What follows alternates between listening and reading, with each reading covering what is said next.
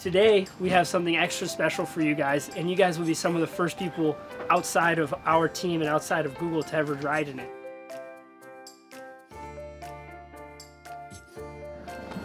Oh, there it is. Oh, isn't that cute? It was a big decision for us to go and start building our purpose-built vehicles for this. And really, they're prototype vehicles. They were a chance for us to explore what does it really mean to have a self-driving vehicle.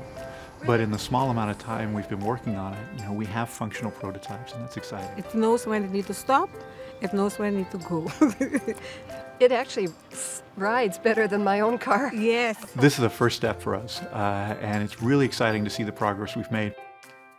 The opportunity for people to just move around and not worry about it, it's going to be incredibly empowering and incredibly powerful for people. I love this!